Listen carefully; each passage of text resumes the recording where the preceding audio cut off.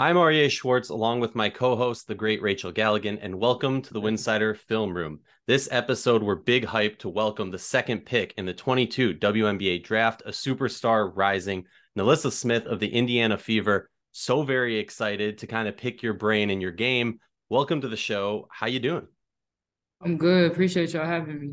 So Rachel and I have been really excited and big fans of your game. Rachel, during your college time, me once you got to the W and I got to see just the ridiculous skill that you have. But something that's really impressed me is the growth that we've seen from season 1 to season 2. Now we all know that you went off to AU, you brought home the hardware, but what went into your preparation coming into season 2, and kind of what were some mindsets and things you wanted to focus on in getting ready for your second season? I feel like it was just improving on everything that I was already doing. I feel like it was just like perfecting some things that I was already doing my first year, driving harder. I wanted to get to the free throw line a lot more this year than I did last year. And then I wanted to, shoot the three more consistently. So that's what I've been working on the most. That's awesome. And did you have any like personal goals coming into the season? I know some people like to set benchmarks or something. It was really like average a double double, be consistent, all-star, you know, make playoffs, stuff like that. Love it. Love it, love it, love it. Well, let's jump right into the film. For those of you who are just joining us on our film room for the first time, we're gonna go through some action. Pretty much, NaLyssa, just tell us what is going on in this play, what you might be seeing. I'll kind of give you a little prelude as to what we're getting ready to see in these few clips. But just your mentality. I think one thing I love about you is that motor you play with. And I want to ask you about confidence a little bit later on, because I've watched you for years and the level of confidence you play with is off the charts, but we'll get into that in a little bit. Appreciate that. Yeah, Appreciate I see that probably more than maybe the best in the league, in my opinion. And Thank you. that's probably the one thing I love the most about you. But we'll jump right in. And right off the bat, we talked about those hustle plays. You just pursuing the offensive glass on this shot. Now, this looks like a pretty easy shot. That's a simple shot. Again, simple action. The shot goes up. You're just pursuing it. But what's going on in your mind? And I think a lot of players don't quite understand how to be a good offensive rebounder. And so just kind of talk me through that and what you're seeing and what makes you so great at that. I think my biggest thing, also a goal that I had missed, was I wanted to be the best rebounder in the league. So I feel like that's one of my things that I could be great at is rebounding. I love to rebound. I feel like everybody could score. Everybody, could defend when they want to, but not everybody wants to rebound. So I think my biggest thing is I always want to rebound. I want to have like the most rebounds in every game. And on this shot, like you can tell, like you're bodying Stewie right there, like keeping her on that back side of your right hip. Like, are you watching the flight of the ball in this scenario to figure out where it is? Yeah, I feel like anytime anybody shoots, I'm just always gonna go rebound. Whether they're a 90% 3-point shooter, like I feel like eventually like somebody's gonna miss, and I feel like I want to be that person to get the rebound every time. Now we've got a little screening action. Another thing you talked about, your ability to stretch the floor and shoot the three. We're going to see you kind of little dribble handoff, re-screening, and then you see that dribble penetration. You out there stretching the floor. Now, simple action. It's ran all the time with you, but what do you love about being in this scenario? And what are you reading as you see Mitchell kind of come off that action? I feel like just seeing how deep she's gonna go, dribbling the ball on if she's gonna go get the layup or if not. So when she bounces it out, I know I'm a pop because AB is in the paint. So I already knew I was there for the crackback. So I just knew I had to knock it down. And you obviously, she has just enough, dribble penetration to draw that defender and Stu. That's a horse shot. I mean, that's a horse shot. You've been so good at that all year. Again, going back to your motor and just how much you attack the offensive glass. I mean, anybody who has played or coached basketball will say when a shot goes up, what is it, 70-80% of the time, where's it going to go? The opposite block. I mean, clearly you're in great position here to be able to go get that. But just anything on this play in particular that stands out to you? Oh, no, I think like on every play, like I said, I'm just gonna go in and rebound. I'm gonna first make contact. I hardly make contact with defenders. I honestly just try to out jump everybody. So that could be a good or a bad thing. Well, I mean, I just love the battle here. I mean, you miss it, you get your own read back, you put it back up, and then we get a little emotion. I love it. I love it. I love it. All right, now this action, a little bit of cross screen action down on the block, showing again like your versatility. You can face up, you can shoot the three, you can play with your back to the basket. So we see a little cross screen here from Mitchell down on the block, post entry to you over there on. You're just gonna kind of back them down and reverse layup. What are you seeing here? What are you reading here on this particular action? I mean, clearly this is for you to get a touch down on the block.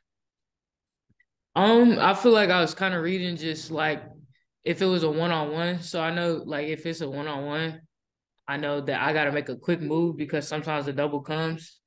So I knew I had like a stronger defender on me. So 9 times out of 10, I'm gonna try to beat him with speed going baseline rather than trying to bang with him the whole time.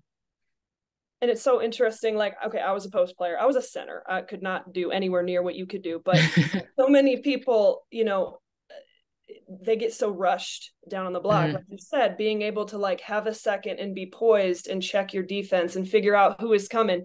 You catch the ball there for a second and you take a moment to kind of see what is going to happen. And you realize in that moment where you catch the ball, it is a one-on-one scenario. And then I love being able to penetrate baseline with that reverse layup. Again, the versatility of your game. When do you feel like you added your ability to kind of not just face up, but like be so aggressive off the dribble? When did you add that to your game? I mean, I know I watched it in Baylor, but when did you feel like you expanded that? I definitely feel like college. I feel like college was kind of like I was always in that high post area.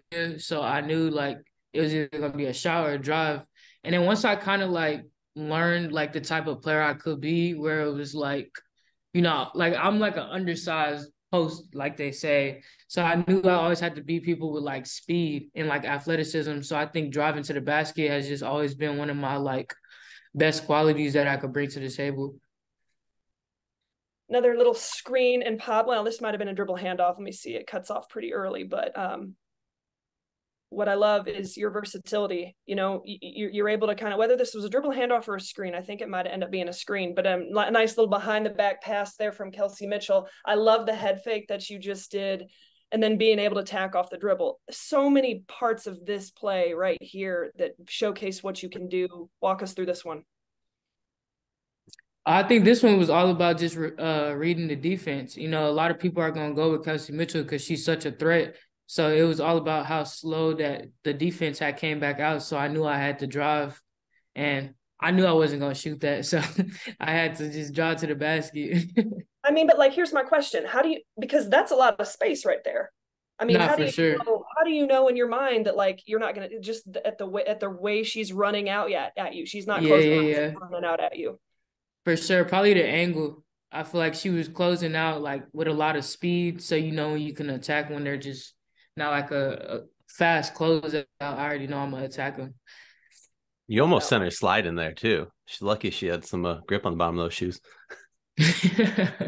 Now we've got, again, a little bit of just high post action. This is such a deadly spot for you, in my opinion, with your ability to pass, shoot, handoff, you know, everything you can do, attack off the dribble. You know, again, reverse pivot, looking, surveying the floor, and then just being aggressive. What are your thought process on this one?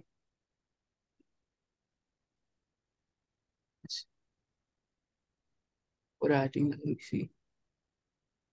It almost seems like there's a little bit of an overload on the other side of the floor. Yeah. And you really do take some time to really read the floor and what's going on before you decide to attack. Nah, for sure. That's the same thing I see. I kind of turned and seen how much space I had and seeing how everybody was on the other side. So I knew also it was going to be a one-on-one situation. And is that a place you like to operate in? Is up in the high post? Yeah, I love the high post. Why? Because I feel like you could do a lot more at the high post than kind of being on the block. So high post, I know I could like dribble more. I could just catch and shoot, one dribble pull up, drive to the basket. Like I feel like the high post is my main scoring area that I like to be in. And can we talk about your ability to finish through that contact? I mean, that was a tough finish. I'm just going to say that's a big girl move right there. Yes, you do a lot of those, to say the least. Looks like we've got what do we got here? Okay, so this is some interesting action for me. This is like a little bit of, I don't know if it's like a down screen, but the angle that it's set up by Boston is basically, I don't know if you're supposed to catch it out here on the wing or if you're supposed to catch it in the high post. But again, getting you up into that sweet spot area where you can be effective. Is this action that you guys work on a lot? Yeah, for sure. For sure. I feel like it's a hard read when Aaliyah's, setting that down screen because a lot of people are gonna sag off. So I feel like once she sets that down screen, it gives me an opportunity just to read the defense. And can we talk about this finish here? So first and foremost, the shot fake and how you sold that. Elite, love that. But being able to protect the ball against Griner with the length. One of the greatest blockers in league history. I mean, that's a pro finish. That is an unbelievable finish, but a lot of people wouldn't even attempt that. You know what I'm saying? Like a lot of people, I mean, you know what I'm saying? Like, no, for sure. Scary money don't make money. There we go. Your ability, I love that. Your ability to stride out and use your length to protect the basketball in that scenario. I mean, it looks so simple, but it's not. Oh, yeah, it's definitely not. She's super long. But yeah, just decided not to use that extra dribble and finishing at the lane. Okay, now I'm not trying to call you out on this one, but okay, we're talking about motor plays and hustle plays. You're at the free throw line, you miss it. There's an offensive rebound that's missed, and I just want people to watch how much you pursue this basketball. I mean, again, any young player, anybody who's coached, people are constantly talking about, again, the pursuit of the ball, following your own shot, just being aggressive and hunting those opportunities. You do it so instinctively. And obviously Boston does a great job, but you flying in there, there's nobody in that scenario that can block you out. So what are you reading here? I mean, again, you've said it 3 times already, but obviously Boston goes back up and you just see an opportunity here. For sure. Like I said, I just feel like you never know when someone's gonna miss. So like I feel like it's just like something you want to do. Like I want to rebound like every game. So I knew she had like 3-4 people on her and there was a possibility that she was gonna miss it. And so I knew they weren't gonna box me out way out there. That's how I got that opportunity. So many people would just be backpedaling. You know what I'm saying? And look at this for sure. The way you go get it with one and pull it. Look at Taurasi's body language after that play. It's like, what are you gonna do? Like, I can't do anything to that. Like, let's get into a little bit of defense. I mean, you've got some rim protection to yourself, some versatility in the way you defend. This one, we've got a little bit of a penetrate and drive, and you're able to come over and alter this shot. Tell me what you're seeing. And get the ball. And gets the ball. Yeah, I feel like they always tell us like to be in help in every situation. So whenever anybody drives, I feel like I just dropped and then luckily got the block. I don't even really be blocking shots. That's why sometimes I be surprising myself. Well, we're gonna make you feel like a shot blocker after this one because we've got. The cool thing is you're really I'm going through these different films and I'm looking at I watch you all the time, but I'm watching much closely trying to put this together, and I'm realizing how much you do get your hands on the basketball, whether it's a deflection or whether it's a block, or you come up with a block and a possession like that, which I think is another really good aspect of your game. Okay, on this action here, we've got Kelsey Plum penetrating into the paint. I think you do a really good job kind of on that help side rotation, just really being there and positioning. And what I love about this play is you get the stop, but look how you're running the floor and your ability to run the floor, beat others down the floor, catch it in transition and just be aggressive. And get the ball back. Yeah. And get the ball back and make multiple plays in a couple of different possessions. A lot we can talk about here. We'll start defensively. I guess if that makes the most sense. Again, on this Plum drive, you're over there on help side. Another block. Yeah. Another block. And running the floor. I mean, you get up and down the court as well as anybody that I've seen and just battling at the rim. What are you thinking about when you're running the floor in a play like that, especially when you just made a defensive stop? Yeah, I feel like those are the easiest points to get is by just outrunning somebody. And like they just tell me like on every possession, like just run the floor hard and the guards will be looking for you. So I feel like once I got that block and I seen someone else get it, I just seen an opportunity for me to get an easy 2 points. Do you run a lot? Rebound. Do you like do But you do you run a lot for training? Like, because you are fast as all hell. No, I don't. Surprisingly, I don't be running. I just be playing like a lot of pickup and stuff, so I always just be going up and down. All right, another defensive possession. You're playing a little bit of defense. You're sneaky on the post. I will give you that. Looks like you're guarding Wilson here on this next possession. Could be a tough situation. You know, Asia Wilson's got you pinned that low into the paint, but you're able to kind of maneuver your body and come around with the deflection. As simple as this looks, you're not allowing yourself to get buried into the paint. So how are you able to kind of get out of that seal and get this deflection? Well, I seen how far she was passing it from, so I knew the ball was going to be floating in the air for a long time. So I knew I had time to, get around her before I got buried and got a foul. So I feel like that was the main thing. And the thing about you too is like you can grab a rebound or you can get a deflection or come up with a steal and just advance the ball down the floor yourself. I mean, behind the back. Yep. Here, okay, I have to ask this. Like, when did you have your height growth spurt? Because you've got handles. Behind the back. No, I've been tall my whole life, for real. Okay. So you just always had the handles. Okay. Yeah, a little something like that. Because I feel like a lot of players younger, they're like, all right, you're good, you're a point guard. And then they get the growth spurts, like, all right, forget the dribbling part. Yeah, I've always been a post player. But I mean, it's funny because I mean, I know for me, again, I was a center, but like they threw me on the block and there was no advancing the ball up the floor myself. That was such a rarity.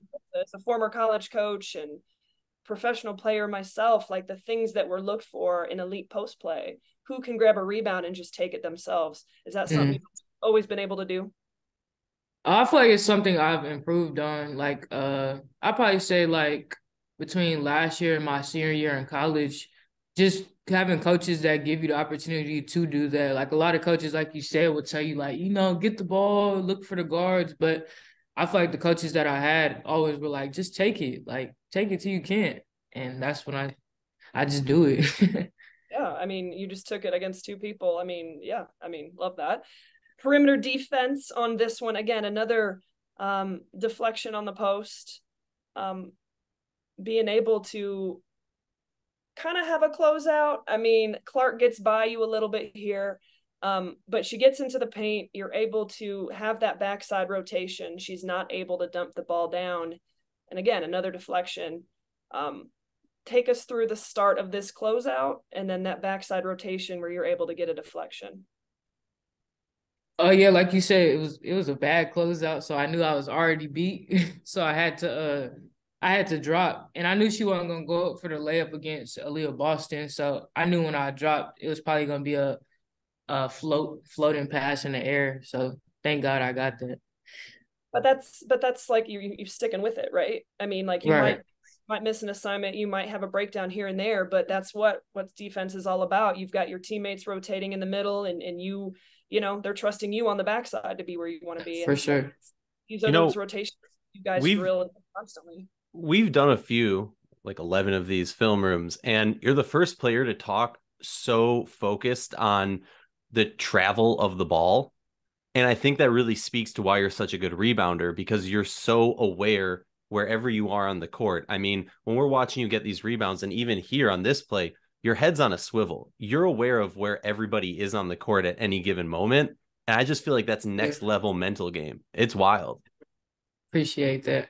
We bring you on the show just to, pump you up. Right. Look, confidence boost. Look, not that you need it. Okay. That's a good transition before our last play. Your level of confidence, where does that come from? I think it just comes from just my competitiveness. I think like I always just want to be the best player in anything that I'm doing. I think it also comes just how I was raised in my family. Like we was just competitive in everything, like whether it was board games, like running down the street, like just anything. It was always like we wanted to win in it.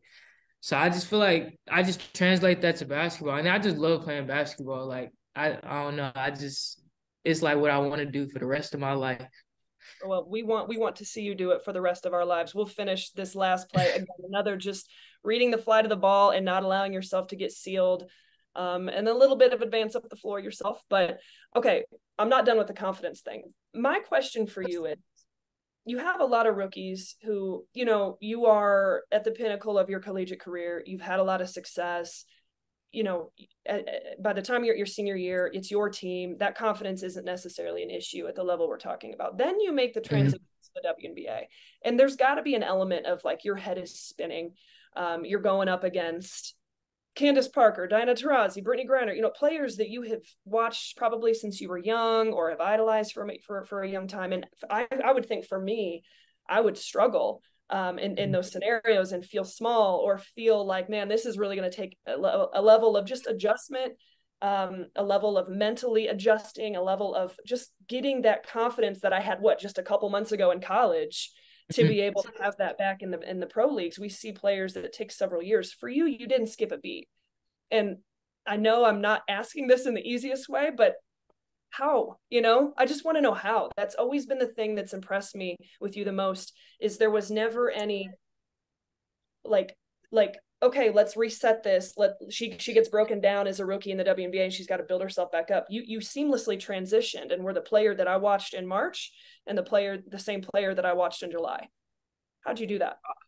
I feel like it's just the players that we're playing against. Like you said, they're the best players in like the world. We're playing against 143 best players in the world. And I feel like I just always set these goals for myself, whether it's like top rebounder, average 20 and 10, do this, do that. So I feel like I'm very like just goal oriented, where it's like I want to push myself to achieve these goals. And that's what just helps me play hard. And then it's like being a 4 player, like all the great players are like 4 players. And I feel like me playing against the Asia Wilsons and Breonna Stewarts and, like all these great 4 players, it's like, well, if I could play against them, then what does that make me? Like, I'm going to be one of the best 4 players soon, in my career. So I feel like also playing against them motivates me. And, it's a confidence booster to me, where it's like, if I can get 20 and 10 against them, then it's like, maybe I'll be like the next best player that other people are talking about when they come into the league, and they're going to try to, outdo me. Is there you don't get intimidated? You must not get intimidated. Nah, I don't. I love playing against the best players. I love that. I know Aria wants to take you through some rapid fire, so go ahead. That's so cool. I got some fun questions for you. We say rapid fire. If you need a second to think about it, take your time. Who is your WNBA GOAT? My WNBA GOAT, probably Stewie. Okay. Ooh. You're down 2, 10 seconds left in the game. Are you taking a 3 or are you going to tie the game? Tie the game, because we're going to win in overtime. Okay. Would you prefer, what gets you more hyped, I guess? A block, an and 1, or taking a charge? And 1. You ain't going to see me taking no charges. What is your favorite travel destination that you've been to? Travel destination I've been to? I'd probably say Italy. We went to Italy in college. That's a good one. Yeah, very, very much agree with that one.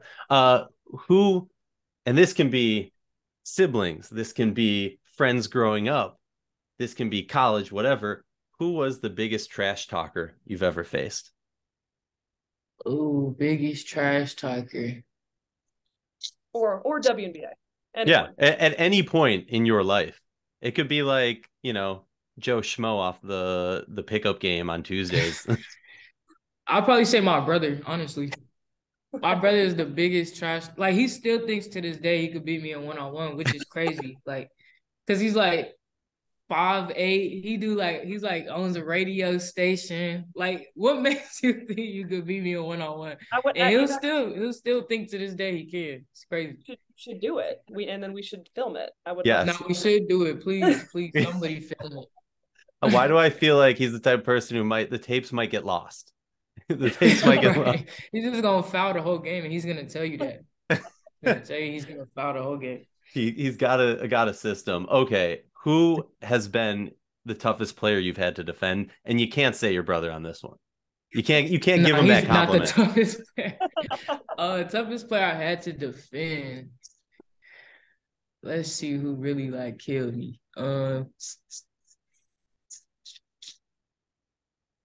Toughest player I had to defend. I'd probably say like Really thinking on this one. I know, I don't know. I would say like a Alyssa Thomas, just because of how strong she is. Like I don't think I've ever met somebody that strong before. Yeah. No, I mean, That's She's just I don't hit know me that in you my have to, chest one time. I ain't even want to play defense no more. seriously. It's like a freight train. Like a that's freight train. amazing. Best meal or favorite food? Favorite food, probably like chicken and rice or pizza. Love it. And when you were growing up, who was a player you looked up to in any sport? Candace Parker. She was like the player I looked up to, player I modeled my game after. That's I so can see, cool. you can see parts of that. I love that. Well, NaLyssa, thank you so much for coming on our show, for breaking down the film for the fans. I speak for everybody. We appreciate you. We love watching you. Thank Think you. the world of you and cannot wait to see you back out on the floor. Good luck the rest of the season. Appreciate that.